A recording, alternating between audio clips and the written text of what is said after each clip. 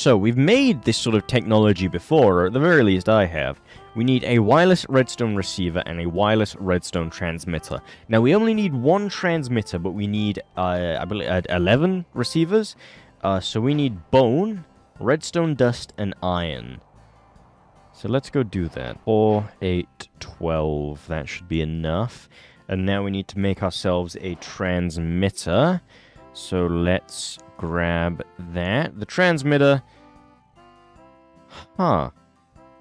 Why is this infinitely harder than the receiver? Okay, so we need crystallized amber and redstone repeaters. Redstone repeaters we can do. We can do redstone repeaters. We just need to make sticks, which, you know, we can do. Like that. So if we just bring up wireless... Yeah, we bring up the wireless transmitter. Make ourselves the repeaters. We need 3 more of those. And... Okay, so now all we're missing from the wireless transmitter is the crystallized amber. Now, I've never encountered this item before, so I don't actually know how you, you know, make it. But according to this, you have got to be fucking kidding me. Okay, the only way to make crystallized amber is to put gold, a block of redstone, and a fire charge in a solidification chamber with liquid magma, which comes from magma, and I don't know how you get magma. Do you smelt down magma blocks? I think you might have to smelt down magma blocks. Okay, that we can do... Okay. And now we have everything we need for the solidification chamber, except it's not going to give it to us, because why would life be that easy? And now we get our solidification chamber. Okay, so with this, again, it doesn't look like we need power, but it is a machine, so I am still going to put it down in the basement. We can use this to solidify. Oh, it does require power. It just doesn't say it. I'm glad it brought it down here. But we can use this to solidify the amber fucking thing. Okay, so for the transmitter, we needed crystallized amber, which is magma, redstone, and a fire charge with magma on the side. Or, no, sorry, the magma's here for the honey, which we don't have because fuck bees. So we need gold. And a block of redstone, and a fire charge. So let's go get those things, shall we? Okay, so there's the gold. There's the redstone block. Now all we need is the fire charge. I have no idea if we have one of these, and I have no idea where to get one if we don't, other than looting chests. So this could make or break our entire plan for the day. Drum roll, please, before we enter the computer. We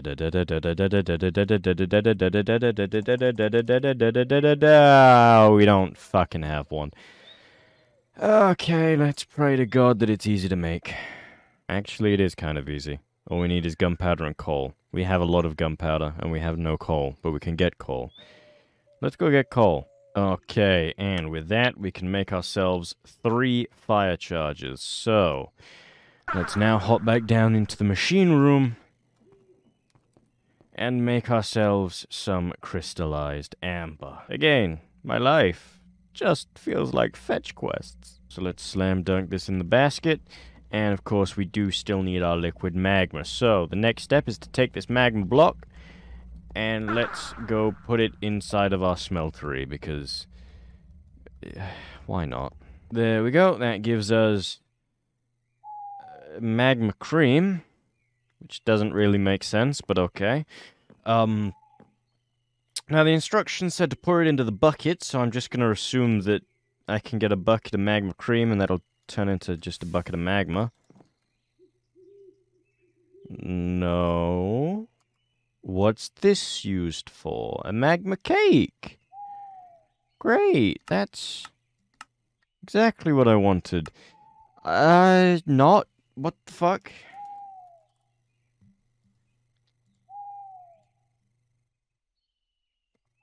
Oh, so it does accept magma cream. But how the fuck do you just get regular magma? Yeah, but how do you get magma? It doesn't say... oh, whatever, let's just use the magma cream. We only need one anyway. In you go. And that gave us 2 crystallized amber. Absolutely lovely. Now, I've got to go put this ingot cast back onto the smeltery because I forgot. So let's just go and do that real quick. Boop. And now that we have the crystallized amber, we can actually make the transmitter. So let's just boop, and gimme. There we go. Right then, now that we have the wireless redstone transmitters, we have the wireless redstone receivers, and we have...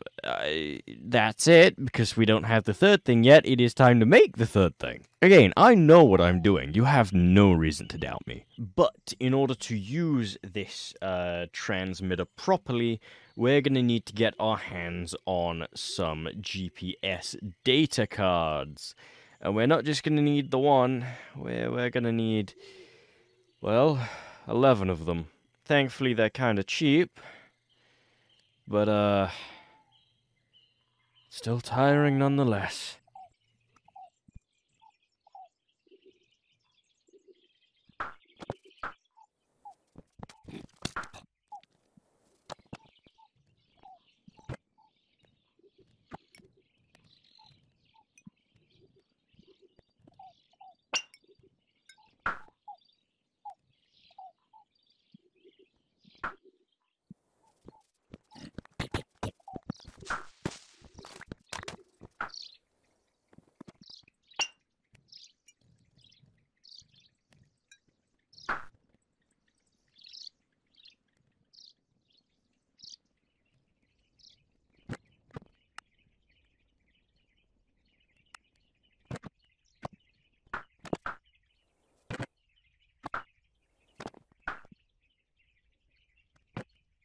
Okay, so as you just saw from me fast forwarding through all of that, I now have all of the GPS data cards I need. So, for the time being, let's just start setting all of this up. And we're not going to do anything fancy with the transmitter at the moment. We're just going to put it down here. And then what we're going to do is we're going to go around to each individual one of these casings and we're going to install one of the wireless redstone receivers. And when we do, we're going to take the data card, we're going to link it up, and we're going to bring it back to that transmitter. So, again, pretty mind-numbing stuff, so what I'll do is I'll just fast-forward through this bit as well. So, yeah, enjoy!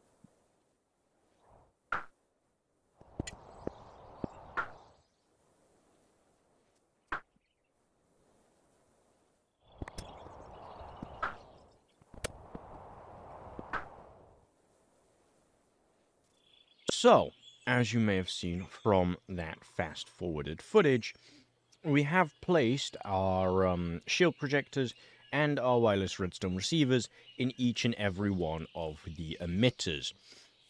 However, we have come across the unusual issue of we have 2 extra GPS data cards that we can't put in here because it's not big enough, which means we need to make another wireless transmitter. So what I'm going to do is I'm going to take these that have been marked accidentally. I'm going to put them in a chest so that we don't get them confused. I'm going to break this, and then I'm going to EMC the transmitter so we have 2 of them. And then I'll set it up so that they can be set off with the same lever. So, enjoy some more fast-forwarded footage, guys. Or not, since the transmitter doesn't have an EMC value, but the receiver does.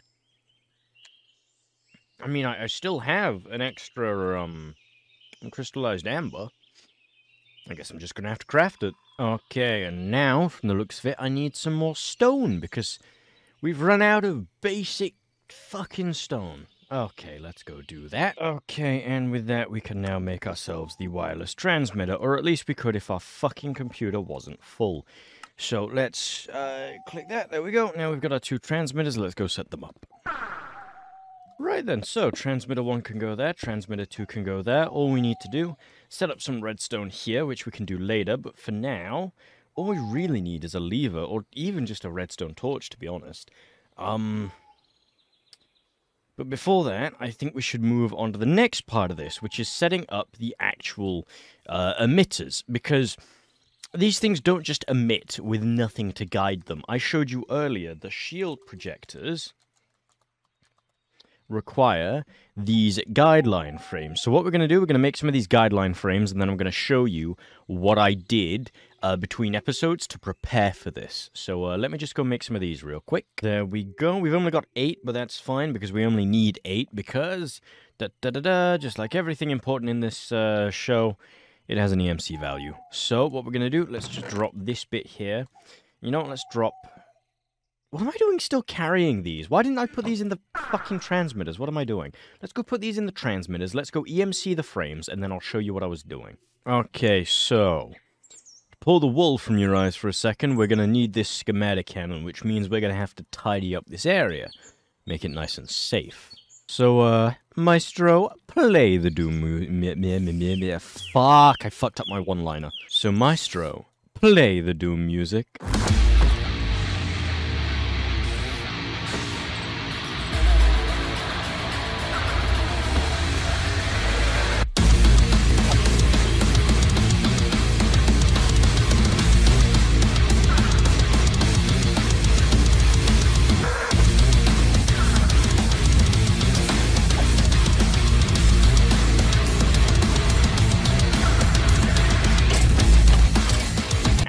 That we can now drop these up here. There we go. And the last thing we need is some chests, and we've got them right here. Okay, and with those in there, that's definitely not enough, but it is a good start. What we've got to do now, we've got to find ourselves the fucking schematic table, and we've got to print out the schematic that I made earlier that should make placing down these guideline blocks a hell of a lot easier. But while I do that, just walk and talk with me, I'll explain how this works. So, the way these generators work is, instead of giving you a preset, like, selection of shapes, or giving you the tools to sort of expand that shape, or make a custom shape, or tell it how big of a radius you want the shield to be, instead, it works on guideline blocks, those things we just put in the chest. What guideline blocks do is they essentially allow you to build the shape of the shield. But because of that, since we want a shield big enough to cover this entire area, instead of just selecting, I don't know, give me a big fucking sphere, instead you have to build the big fucking sphere. And just like I did with the rest of this base, I decided to do that in an environment where I wouldn't have to spend 90 years on the planning stage. So I did still do it all by hand. It's just, you know, I did it in a different world, and I'm now using the schematic cannon to bring it over. You know, save us all time. So let's yoink this, and then let's get ourselves the awning.nbt. There we go. Now I have awning.nbt. I've got to figure out where I chose to save this from, because I don't want to accidentally misalign this. So, prepare for the lag spike when I right-click. And there was no lag spike, but it also didn't place anything down, so part of me thinks that maybe there's something wrong with this thing. Oh! That one worked. And there goes the sound. Let's see how long it takes to unfreeze. Let's just try our best to align this, shall we? And I think we found exactly what we can use as our guideline. Okay, for the most part, it is now lined up. We've just got to bring it this way a little bit, it seems. So let's just drag it over here. And then I believe it's one this way. And then let's bring it up. I believe down brings it up. Nope, down brings it down. Ignore me. And then if we bring it this way one more, there we go. It should be lined up perfectly there. I'm not sure why this bit exists on its own. I think I may have fucked something up, but I'll leave it there for now. And yep, checking up with the top of the building, those are aligned perfectly too, which means I can do this. And, you know, restore my frame rate, because Jesus fucking Christ, that is a drag. Whee! Next up, all we're gonna do, chuck this thing up here. Skip missing blocks. No, don't skip missing blocks. Jesus Christ, that'd be horrible. And then hit play. And the target's too far away. Okay, I guess we're moving the cannon first. Okay, so after having put the cannon all the way up there, deleting the nerd pole, all that's left now is to take these chests and bring them up too. But first I've got to sleep because God hates me. You would have thought I'd have learned my lesson by now. Okay, let's box up this one and box up this one. And let's get rid of all of this crap. Let's filling up our inventory. And then let's take this one. And let's take this one. And since the cardboard box plan didn't work, let's just drop down the chest manually. There we go. So now that we've got this stuff up here, hopefully, being as high up as it is, it should just run now. Target too far away. How? Okay. Plan B.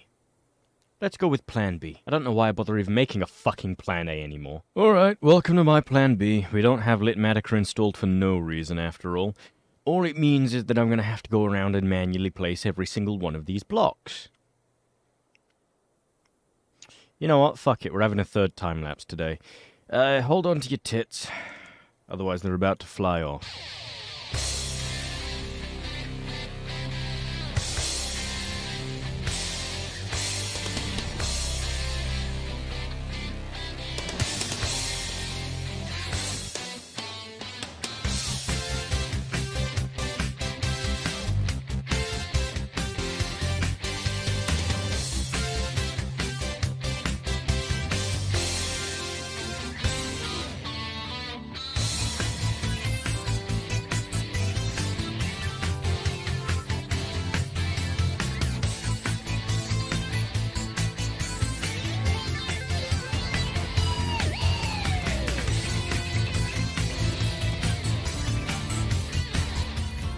With those few last blocks placed, today's time-lapse comes to a close. We're not finished, obviously, not by a long shot, but I've spent the past 4.5, nearly 5 hours doing this much, so I'm fucking tired, and I don't want to finish the rest of it today.